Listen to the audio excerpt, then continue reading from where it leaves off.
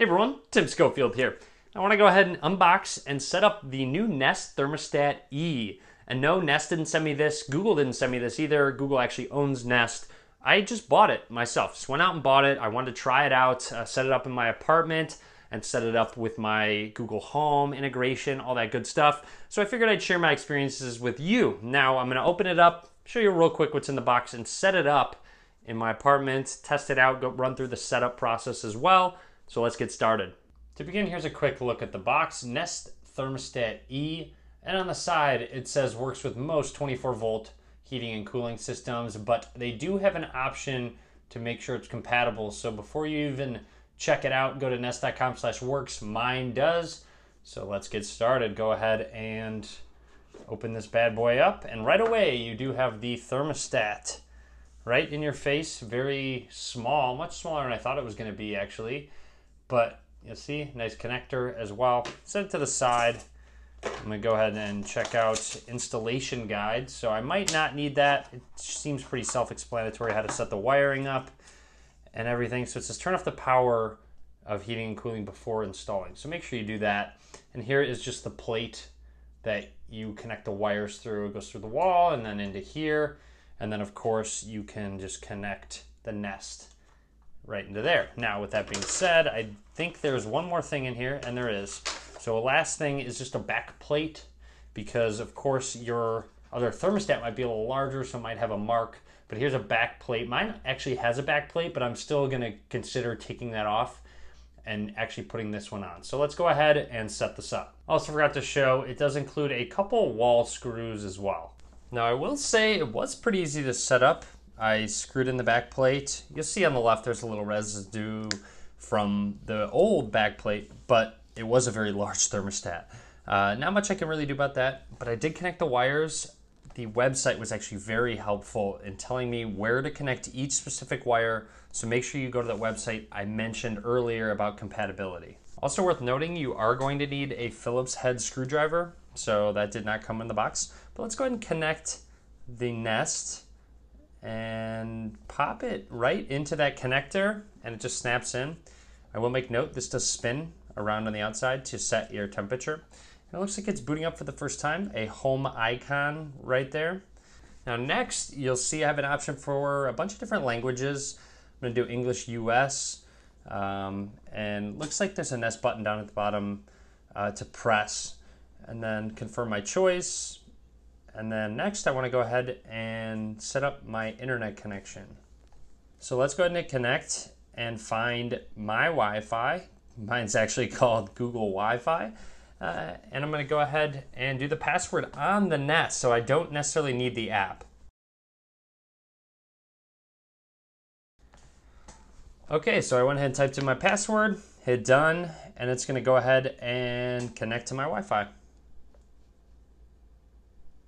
Says this thermostat's online, press to continue. And now it's just checking for a quick software update.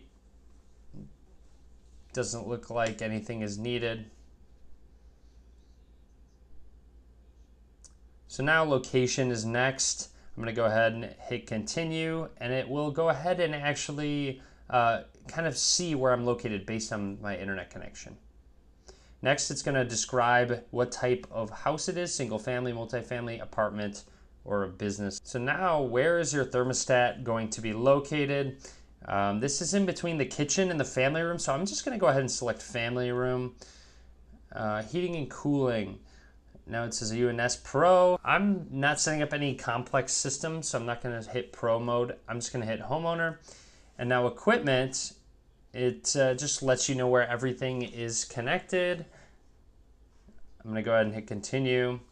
And now let's go ahead and continue. What's the fuel source for heating? Mine is gas, select that. What type of heating do you have? Mine's forced air. And there we go, now temperature. So choose your eco temperature. I'm just gonna hit done, skip that for now. System test. Let's go ahead and run a quick test. Test the fan. And yes, I can hear the fan turning on, and it did turn on. This was actually the first time it turned on, so it was a different noise than I'm used to, and I'm gonna hit done. Now next is the Nest app itself. So I'm gonna go ahead and grab my phone and get this app set up. So it's asking if I wanna control with the Nest app, and it gets a key to type into the app. So I'm running through the app with the home setup. It helps you know if you're home or away. I'm going to hit OK. And it needs permissions. I'm gonna allow it for location.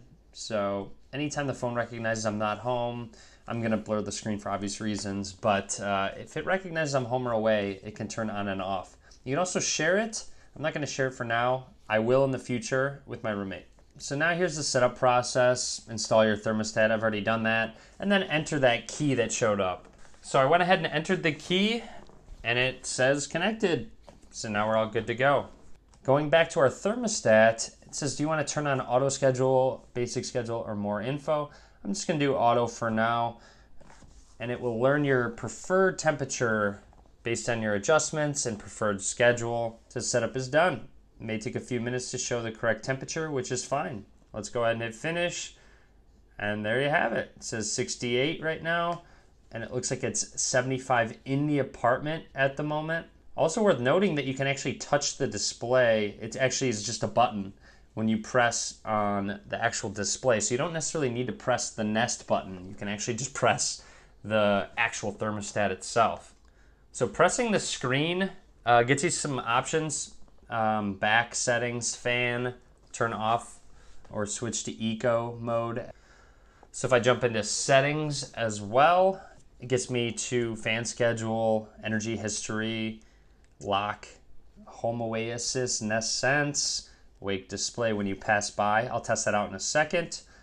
Click sound. You can change from Fahrenheit to Celsius if you'd like to, which is always nice. I'm just gonna hit done.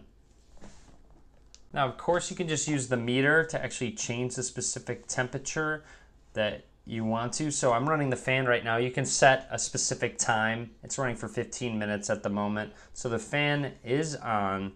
Now you'll see the thermostat display shuts off, and I'm gonna walk by it right now, or walk towards it as well, and you'll see the display just turns right on, so you can walk up to it, change the temperature, anything you want, but once you walk away from it, it will actually turn that display off. I am new to this, so please cut me some slack, but it seems like the cooling wire, which is the blue wire, did come disconnected when I went to press in that actual Nest. So that's why the cooling option didn't come up. I thought I was going crazy, but I'm not. So make sure that you take off the Nest thermostat if you have any problems, and double check those wires. So you'll see it recognizes that the wiring is different. So I'm kind of glad this happened because it might be an issue you run into, so glad I addressed this. But now you'll see in the upper left, the cool option showed up. Gonna go ahead and hit continue, and now heating, cooling, and fan, so we are good to go. So now, of course, I can set a mode, heat and cool, or eco. I'm gonna turn cool on, and now you'll see a blue icon shows up. So here we go. It will let you know, I can hear the fan turning on, the AC's turning on. It'll let you know about how long it's going to take to get to that specific temperature. So in about an hour, it'll get to 73 degrees, which is about where I want it to be. I'm gonna leave it there. If I go into the menu, now cooling is there. Eco or off. So that cooling mode just got added. The Nest is also compatible with other very smart home devices, such as the Google Home, which I did just sync in the Google Home app. And you'll see I have the temperature set at 75, and inside the apartment it is 73 degrees. Now, all I have to do to change that is turn, hey Google, turn the temperature to 70 degrees. You got it. Setting the family room to 70 degrees. Boom, there you go. So it just turned on the air, 70 degrees, in 1 hour and 10 minutes it should be that temperature, so very cool. So to finish everything off, the setup process was fairly painless, other than me not connecting that wire properly, but that's completely on me, of course. But other than that, I'm excited to try it out. It's nice that I can just go ahead and change the temperature with my voice, not having to walk over to it. And if I do walk over to it, it will light up and recognize that the motion of me coming towards it. Overall, that's it. Hopefully it saves me a little money on my energy bill. Go ahead and click that thumbs up if you enjoyed this video. I'd really appreciate it. Subscribe as well, more coverage to come. As always, guys, thank you very much for watching.